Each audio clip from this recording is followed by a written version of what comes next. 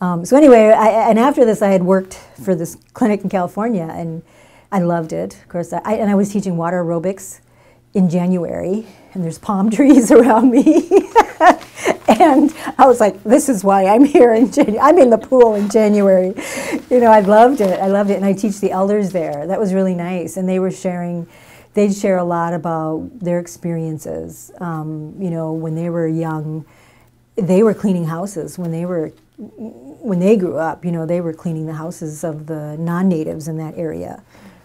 And then, you know, eventually things got better for their communities, and then eventually gaming came in, and so then they were doing much better, and they could provide programs like what I was doing. You know, it was a heated pool, although we still had to wear wetsuits because it was still a little bit chilly, and it was an outdoor pool. And anyway, it was a wonderful experience, but it made me think about, okay, getting back to media and how can we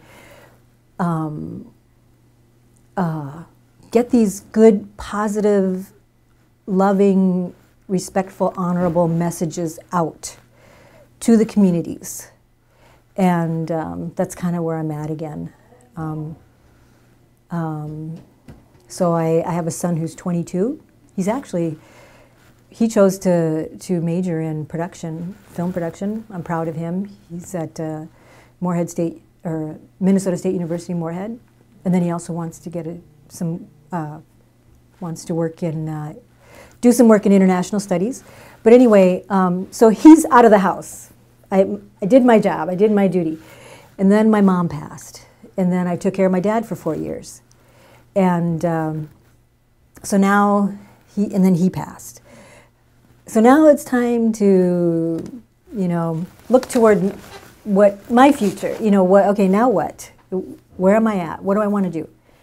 You know, and how can I continue to, you know, be a positive beacon, you know, because there's so much going down now that's very different from when I was growing up. And they get it through here.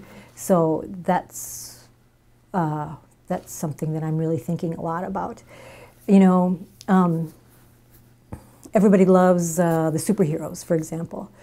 Well, we have our superheroes in our culture. You know, it may not look like the modern contemporary Marvel superheroes, but I'm thinking, you know, hey, I want to do, you know, there are people that do comic, you know, there is a Native Comic-Con and so on, but I think we need to do more with things like that, you know, but you know,